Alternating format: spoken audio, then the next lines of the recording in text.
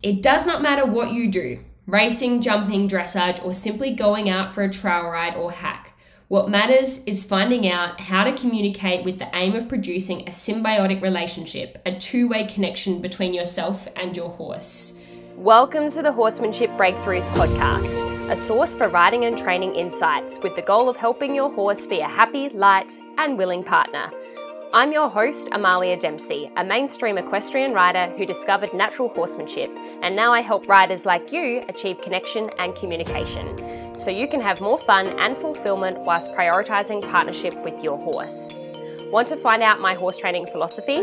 Access the free Connection and Communication mini course at amaliadempsey.com. Now sit back, relax, enjoy the show, and hit the subscribe button so you don't miss any future episodes.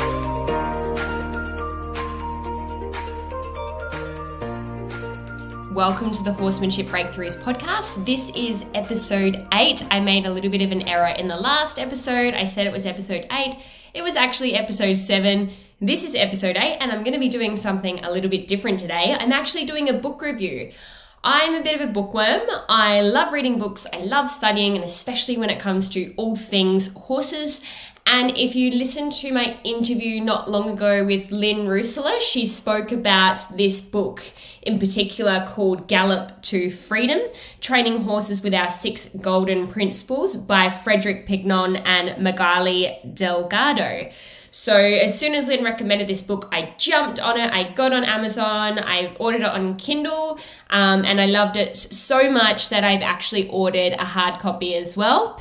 So today what I want to do is go over my review of this book and share with you some insights and some takeaways that I got out of the book, and hopefully you will read it too. It was one of these books that I was reading, and the whole time I was like, yes, this is what I like, this is what I want with my horses. And I have really just loved lately connecting with people and trainers all over the world that have similar principles and morals to me. So reading this book was really refreshing. And personally, I did go and watch the Cavalia show. So if you don't know much about Frederic and Magali, they are the creators of Cavalia, which is like this worldwide horse performance show that it's just incredible. If you haven't seen it, definitely Google it. And if you get the opportunity to watch it in your own town, definitely go and watch it. It's just incredible. And I actually saw Cavalia when I was having a 1-year break from horses. And it's definitely one of the things that inspired me to get back into horses. And honestly, it was probably one of the first times that I saw things like Liberty and Liberty riding and Grand Prix dressage movements done with a beautiful quality of magic and lightness and kindness. So yes, it's really interesting how the universe has led me to this place, talking to Lynn and reading this book. And I've got something really exciting coming up. I've actually secured an interview with someone who works in Cavalia as a trainer. So you definitely have to stay tuned for that one. I'm so excited. I'm not going to tell you exactly who it is, but it's coming up on the pod. So more about Gallop to Freedom. Gallop to Freedom, the book by Frederic and Magali. So Frederic and Magali are a couple, and they both come from slightly different backgrounds. I'm just going to read you a little bit about the summary of the book. So, okay, in this remarkable book, now available in paperback, Frederic, specialist in Liberty and groundwork, and Magalia, who's a talented dressage rider at the Grand Prix level, combine their efforts and share the secrets of the breathtaking relationships they have cultivated over the course of their lives with horses. They tell the story of Templado, the gorgeous but rebellious stallion who demanded they question all they had learned as horsemen and look at in a whole new light what it means to train horses. It was this tempestuous character that taught them that the process of building a relationship with a horse can be on more equal footing than most would dream possible. So I think a lot of us can relate to having that one horse that changes everything and changes the way that we look at training horses. It is with this life-altering lesson in mind that Frederic and Magali now explain their 6 golden principles. This is what they outline in the book. These include how you can become a safe haven, the most important being in your horse's life, while ensuring he gets the leadership he craves and deserves, and how to establish acceptable limits of behavior as well as respect without ever succumbing to anger or using force. They describe how to read horse behavior so you can better understand and communicate with your equine partner as an individual. Plus, you'll see what it means to be patient and give your horse a say in his own training and just how rewarding the results can be. In a chapter devoted to their practical approach, you'll explore what is perhaps most central to their methods, the idea of play, and how games can be used to develop a horse's intelligence, confidence, and desire to perform, whether at liberty or in the most difficult of competitive environments. Magali shares the example of her Grand Prix Mount Deo, I think that's how you say it, with whom she has reached the pinnacle of European competition and whom dressage judges praise for his supple and stress-free performances. Both Frederic and Magali once thought they had become skilled and compassionate riders and trainers, but found that the monumental challenges presented by Templado turned their beliefs upside down and made them start again from the beginning. They now view their work with horses as a journey of endless discovery and infinite rewards. With this book full of phenomenal colour photographs of their horses, many of whom appeared in the show that first made them famous, you can join and learn from them. I really, really love this book, and although this description kind of makes it sound like there is a lot of practical and step-by-step stuff in here, I didn't really find that. I didn't find it was like a educational book in that, hey, try this exercise. It was more so about their philosophy with horses. So what I'd like to do is read you some of the highlighted sections. That's what I love about Kindle. I can highlight different areas and then return back to it. So I'd like to go over some of the things that really stood out to me and really resonated with me on a deeper level. So I'm obviously not going to read you out the whole book because I really want you to actually go away and read this book yourself because it's so beautiful. So I'm just going to read you little snippets that really resonated with me. So at the start, neither was formally taught, and they came quite separately to the conviction that all training had to take place against a background of love and trust, that any progress based on domination or fear was pointless and unacceptable. I absolutely love this section because, you know, I think so often in the horse industry, there's such a focus on being the horse's boss and making sure the horse is put in their place and all of that nonsense. But really, it should be on love and trust. And that's what we all want. Like, that's what the little girl inside of all of us really wanted with horses. And our horses are so beautiful. They're such amazing, beautiful creatures. Why do we have to be mean and angry at them? It shouldn't be like that. It should be based on love and trust, which is why I like that little quote so much. She, as in Magali, adheres strictly to her principles when training her horses. Respect for the horse is paramount and no force is used. The horse must agree to every move and happily so. And I love this as well because it tells me that Magali, who's the dressage rider out of the two of them, the relationship, she likes to make sure that she sticks to her principles, and I'm all about that as well. I mean, you know, sometimes we can deviate from them, but very quickly we can recognize when we're not being in alignment with who we really want to be around horses, and we can go back to strictly adhering to what our principles and philosophies are. So I love that as well. Frederic allows the horses to choose to a certain extent what they want to do. The freedom of choice is part of his training philosophy. He is never quite sure what they are going to come up with, and of course the performances can vary according to the mood and ability of the horses performing on that night. Frederic has found that improvisation is important for keeping the horses in a relaxed and happy state. So I didn't know this, but in Cavalia, obviously they have like an itinerary, I guess, or an outline as to what's going to happen in the show. But Frederic actually allows the horses lots of freedom to do kind of what they want in the show, which is really beautiful. And I think it's reflected in the expression of the horses because you don't really see any horses with their ears pinned back or kind of sour, which you can see in a lot of Liberty demonstrations. So it's really nice to know that Frederic gives his horses the freedom to perform in the way that they want to, even in a setting such as Cavalia, where they've got an audience and they have to perform. And this resonates with me because often I will, in a way, like I have a plan for my training sessions, but if my horses are offering something that I want to play with, I will generally go with that. So quite often Harriet will come out and she's like, I want to try Spanish walk today. So I'm like, okay, it's Spanish walk day today. And we're practicing on working on that. So I can kind of make it a bit more of a conversation, a bit more of something that we're both collaborating on rather than me just dictating the whole time what we're going to do. So I really resonated with what how Frederic performs and how he trains his horses, giving them a lot of freedom. Now, Frederic and Magali, they make no claims to having a particular system and they offer no specific techniques as such. What they do offer is an approach to understanding, to keeping horses, an approach that encourages a horse to explore and develop his own intelligence, and finally to give willingly to his owner as much as he is physically and mentally able when invited to do so. He is not under an obligation, and it is therefore the opposite of achieving a state of submission. Now, I love this. It goes back to the whole, no force used in training. But at the same time, I did find it a little bit misleading because I was like, guys, people need specific techniques and frameworks, especially when they're learning. Like, these guys are very advanced and they probably operate off of feel quite a lot, so they don't necessarily have to think about what they're doing anymore. But I think it's important to note, whilst this is a beautiful, beautiful statement, I still think when you're learning, you do need to learn like a system or specific techniques so that you have a toolbox of things to choose from. Otherwise, if you're going, oh, well, the top riders, they don't use any specific techniques or teach specific techniques, then you're going to be a little bit lost. Like, yes, overall, it is the philosophy and the approach and the mindset that underpins everything you do with horses.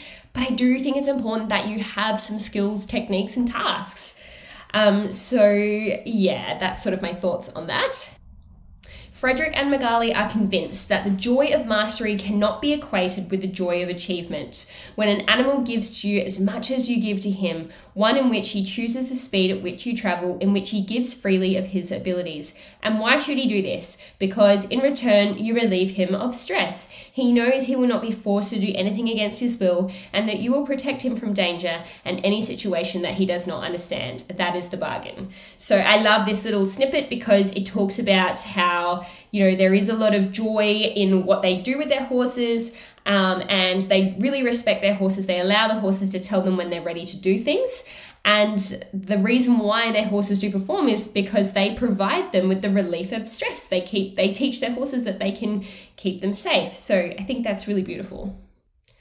What people do not appreciate is that every time a horse submits to pressure, whether subtle or overt, he is diminished. Probably the great majority of people who achieve their own ends by making their horse submit are not even aware of what they have done. It is a sad fact that a horse can be made to do many things by breaking his will. If he can be persuaded to give his assent freely and pleasurably rather than give in to man's pressure or clever techniques, he is not diminished. So yes, once again, goes back to one of their overarching principles or approaches, which is not to force the horse to do anything, but to give the horse a lot of say and to keep it playful. This next part that I'm going to read out is related to, if you've listened to my episode on 10 questions to help you solve any horse problem, I think it's episode 2. One of the points that I make is to use what your horse likes. So how can you make it easy for this horse? And this point here, instead of saying to themselves, as they had done so far, how can I get this horse to do what I want, albeit in the kindest way possible, they learn to ask, what would this horse like to do? Then slowly but surely, they built on what the horse told them. Instead of thinking of themselves as teachers, they had to become pupils. So basically, this comes back to the whole listening to your horse and working with the horse that's in front of you. And, if you are really honest with yourself, what would this horse really like to do? And start there and build from that. And I think that relates back to one of the horses that they talk about within the book a lot, which changed their thinking about how they were doing everything with horses. This next part, oh my gosh, this quote almost needs to be on top of every single arena or training barn. It goes like this: it does not matter what you do, racing, jumping, dressage, or simply going out for a trail ride or hack. What matters is finding out how to communicate with the aim of producing a symbiotic relationship, a two-way connection between yourself and your horse. I absolutely love this quote. It's 100% what I'm all about. I read this and I was like, yes, this is what the world needs to know. This is what the horse industry needs to know. A journalist once asked Frederic, "Is there anything you don't know about horses?" To which he replied, "The contrary is the case. I have only just begun to understand. The more you learn, the more you can share your knowledge and the more influence you can have." So I love that Frederic embraces the beginner mindset, and I often find myself in this place. You know, people ask me for help. I give a lot of lessons. I have my online academy. But honestly, guys, I feel like I'm only just scratching the surface. There is so much to know about horses. We will never know enough in our lifetime. And the more you know, the more you realize you have no idea at all. So there is that paradox of we want to help people. We want to spread the good word. We want to make sure that people are treating their horses kindly and training in a really nice way. But at the same time, we're like, who am I to be teaching, because I'm still learning from the horse? So it's just an ongoing journey. And I love that Frederic recognized that within the book. Frederic and Magali are not the masters of their horses. As they tell you on the pages that follow in their own words, they are their friends and guides. Roles are reversed. The horse whispers in their ears. He becomes the whisperer, which I love as well, because yes, there's usually so much focus on us being the horse whisperers, quote unquote, and us, training the horse. Whereas really it's kind of the opposite. They say the roles are reversed. The horse is always teaching us. The horse is the master. Horsemanship was largely developed through military use, and many of the problems we have today are because of the attitude to horses that stems from this tradition. Riding skills had to be quickly taught, effective for the maximum number of people, uniform in application, and took little account of the feelings of the horse. And I see so much of the time people behaving in a certain way around horses that is related to this initial horsemanship training for war, right? So, in war times, if we ask the horse to do a certain thing, we need them to do it straight away, like no matter what. I guess in those moments, it doesn't really matter how the horse feels if you're trying to save your own life. So I guess that's where a lot of the kind of be your horse's boss attitude comes from. And I've been in lesson situations before where people say, oh, well, this is the way that everyone does it. And this is the way that, I should be able to tell my horse to do what I want whenever I want. And they should respond.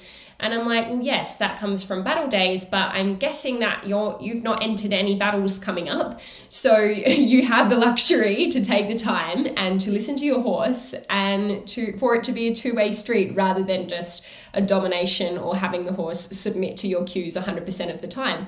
So yeah, I think it's kind of backwards for us to think about it coming from war times, because we're not in those times. And even if we did have a war, we probably wouldn't be using horses. So we can kind of let that boat sink now.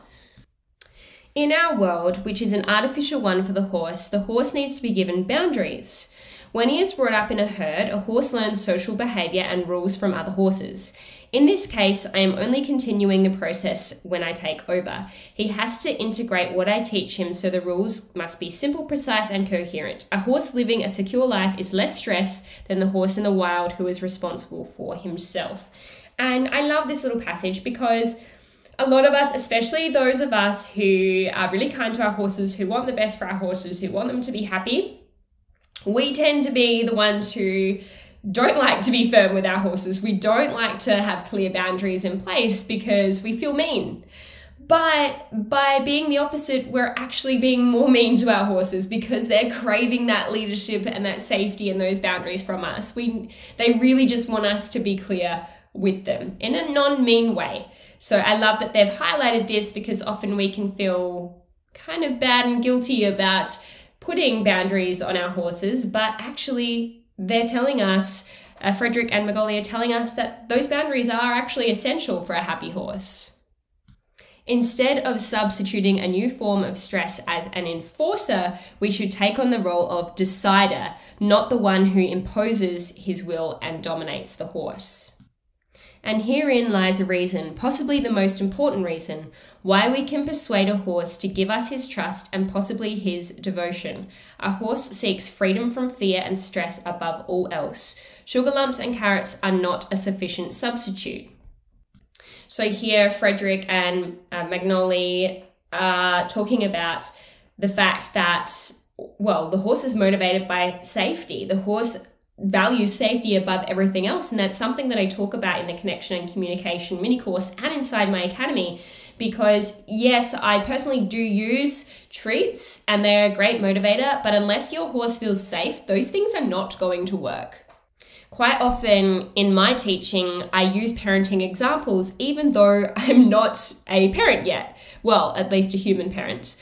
And in the book, they say a good parent will be to the child like a safe haven, but will not want the child to remain in port all his life. A good parent will respect the child and, in turn, hope to earn the respect of the child. So it is with the horse. Only we do not have the ability to communicate by word of mouth. We, of course, can use words and tones of voice, but the horse cannot. This is no doubt the reason why man has so easily resorted to enforcement in his dealings with horses rather than meeting the challenge of learning their language.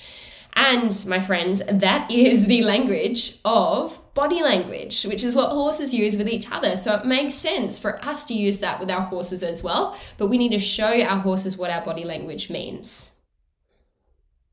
A horse seems to know whether our minds are concentrated on what we are asking him to do. It is one of the gifts that a horse makes to us. He drives home the importance of concentration. I was helping one of my lovely students the other day with a horse who is a little bit distracted, and we're working on relaxation and anxiety with them.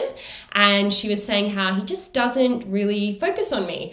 And what I actually observed was she wasn't actually fully focused on her horse. So this point inside the book really highlights that, because we need to be 100% hyper aware and concentrated on our horse if we expect the same of them to us. I am not a predator like the wolf, nor am I an alpha horse who would in the wild rule by fear and create stress. I feel that my parent-child description is possibly the closest parallel. So here they're talking about, you know, how they see their relationship with their horses. And I really like the parent-child description, because a parent is a child's friend, but also their leader. I talk about being your horse's cheerleader, but I also talk a lot about parenting. So I love that they also mention this in their book. Yeah, I do kind of have a little bit of a funny feeling about the whole dominating a horse. It's probably because of the language around it. It kind of suggests that you are kind of forcing the horse to do what you want, and you're being this kind of dominant being in their life. Whereas that parent-child description or relationship, to me, feels much nicer in terms of describing the way a relationship should be with your horse. The longer I live in the company of horses, the more I feel my ability to communicate with other humans deepens, and the more I appreciate the need for respect, not to judge too easily, to be tolerant, to have compassion and acceptance. That is the horse's gift to me.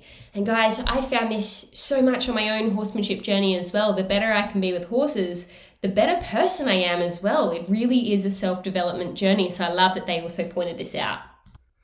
I take into account a horse's mental and physical traits before I decide on my approach to the exercises and the playing we will do together. In case it is not already clear, what I mean by playing is that I create a relaxed atmosphere of enjoyment and fun. Each horse may need a slightly different approach to achieve this state, which is essential to success, but the principles are the same. The horse makes signals with every part of his body. I have to learn to read his thoughts by watching his nostrils, his ears, his eyes, and his general attitude. His eyes are particularly important to learn to read because they are like an opening through which I can see what is going on inside his head. He is telling me with subtle signals how he feels. This is something I feel so strongly about as well, and I find it's the bulk of what I teach my students, because you need to learn how to understand your horse. You need to try and interpret what your horse is telling you with their body so you can then decide what to do. Our horses are always communicating with us and on how they feel and what they're thinking about. We just have to be open-minded and educated enough to know what it is they're telling us. What I can say to you is watch out for all these indications. Allow your instincts to tell you what your senses observe. At this point, you may throw up your hands and say that this is all too ambiguous and too much to learn, but you have already learned to do all these things with other people, with humans. When you meet with someone, you know well after you have been apart for a time. Can't you see in an instant when something is wrong? Why should reading a horse not be similar? So I love that he points this out, because we can so easily read humans because we've been taught to, and we have had a lot of experience dealing with other humans. It can be the same with horses, in that we can work out what our horse is telling us if we just simply open our minds and observe. And guys, once you learn to do this, it's actually not that ambiguous. It's actually extremely obvious. You know, I see things and it's so obvious to me. It's almost like, do I point this out? Because it seems like everyone should know and see this, but it's really not common sense. But that's the thing, guys. Common sense is actually usually not very common. If the pressure is violent and painful, the horse may well do as you bid, but he is doing so because he has given in. He appears to obey, but like a person surrendering information under torture, he has been cowed and his reactions blunted. Oh, guys, I feel so strongly about this really sad passage from the book, because it's so true, you know, and without, you know, being completely I guess, offensive. I feel like some horses have this look on their face as if they're almost being raped, like, and they've realized they can't actually get out of the situation, so they simply just accept it and get on with it, which must just be so awful for some horses. And it's moments like these in the book that I just go, yep, I've thought about that. Yes, that's exactly how I'm thinking. So yeah, I've really enjoyed reading this book. Instead of trying to force him into a state of submission, I invite him to cooperate. Whatever happens, I must not get into an argument with him. I must find a way to be firm without fighting. You have to convince him that it is better to stay with you, although that is not to say he is forbidden to leave. Every step in our relationship with a horse must be achieved within a code of practice that does not permit punishment, cruelty, or compulsion. I hope that, at the very minimum, you turn away from these pages with an unshakable respect for horses and a determination to treat them with consideration. I hope this book also leads to a resolve to gain the horse's confidence, to be honest and open, to try and understand whether the horse likes what you are doing with him, and to ask yourself if you are doing something for your convenience or the horse's interests, to channel all instruction through enjoyment, to strive to develop the horse's intelligence and initiative, and to learn to watch and listen and thereby develop your own powers of observation. I'm going to leave you with that little passage in this beautiful book, Gallop to Freedom. I highly recommend it. I really enjoyed it. It did not take me long to read at all, and I think it's an absolute must read. If you guys really if you liked today's episode and you want me to do more book reviews on different horsemanship books, I'm happy to do that. You can even send me some recommendations. Just send me a message on Instagram at Amalia_horses. And yeah, like I said, I absolutely love reading books on horsemanship, so I'm excited to bring you more episodes like this in this format. I hope you have a great day. I hope you got a lot out of today's episode, and I hope you take this review and buy Gallop to Freedom on Amazon or a hard copy and read it, and let me know what you think as well. Thanks for listening to the Horsemanship Breakthroughs podcast. Make sure you hit subscribe so you get notified every time a new episode is released. And if you've learned even just one small thing from today's show, I would really appreciate if you could leave a rating and review on Apple Podcasts. If you have any questions from today's show, suggestions for future episodes, or just want to reach out and say hi, I would love to connect with you on Instagram at Amalia_horses. Remember to also register for my free connection and communication mini course at amaliadempsey.com.